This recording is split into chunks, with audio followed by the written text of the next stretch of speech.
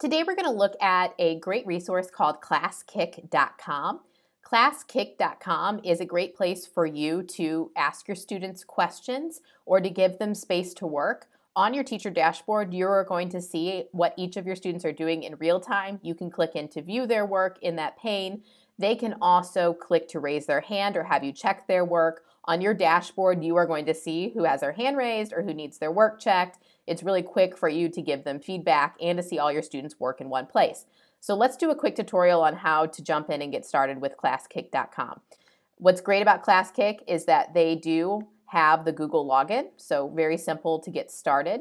Once I'm signing in as a teacher, I'm going to click the Login with Google button, and now I'm inside of my classes. I'm going to make a new roster here by clicking my plus button. So I would make a roster for each of my hours or each of my subjects. So let's say this is our English 3, 5th hour. I can change the roster color just to make it a little easier to find it. And now I'm going to add an assignment to that roster. So I can pick an assignment that I've already made. So if I need to assign it to multiple hours, or I can go in and create a new blank assignment, which I'm going to do here. So I'm going to give my assignment a name.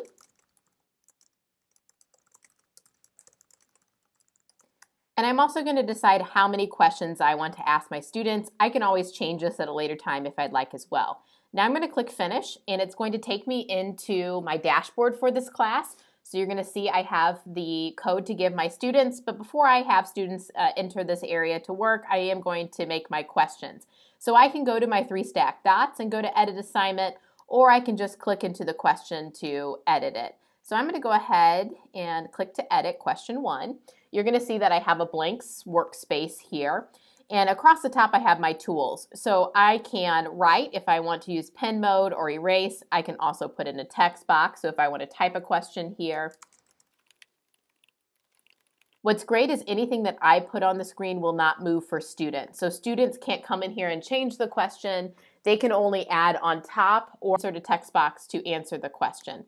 I can also pull in links, so if I want to link to something, if I want to pull an image, I can. Again, what's great is that image will stay in the background, so students can draw on top of it, or they can put text boxes on top of it. I can also add in an audio recording if I'd like to do that.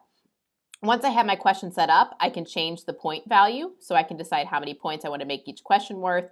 Then I can go ahead and go to my next question, and I can set that up as well. Once I have my questions set up, I'm now ready to get my students into my course. So now that I have my questions set up, let's take a look at the student view to see how students are going to interact with my questions. Now we're back at the dashboard. Let's go ahead and take a look at what this would look like from student view. So as a teacher, I'm opening up my assignment here. I have my class code that students are going to insert. When I click that, notice it allows me to post right to classroom if I want, to copy the link to send to students, or just to display the code. So from the student pane, students are going to go to ClassKick.com, they're going to click Login, they're going to click Student. They do have the option if they want to log in with Google so that it pulls their information, they can do that, or they can simply put in their name and their class code to jump in and get started right away.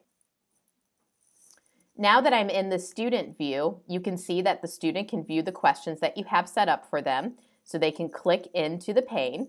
Once they're in here, again, they can't manipulate or change any of the questions that you've asked or the images that you've inserted, but notice they have the same tools that you do. So they can create a text box to answer your question. They can also insert their own images, record their own audio.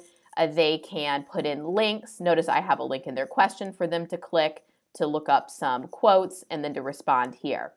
Students also have the ability to draw, which is nice. So if you wanted them to label or circle, they can. Notice here I have an image in the background. Again, they can't move it, but they can take text boxes and they can write on top of those images. If a student has a question, they can click to raise their hand, or they can have you as a teacher check their work. So they're going to click the raise hand button. They can click for help, or they can click for check. Here I'm clicking to put the hand up.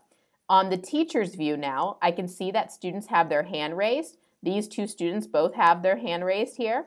I can also click to view just the ones that have their hand raised or that are ready to have their work checked.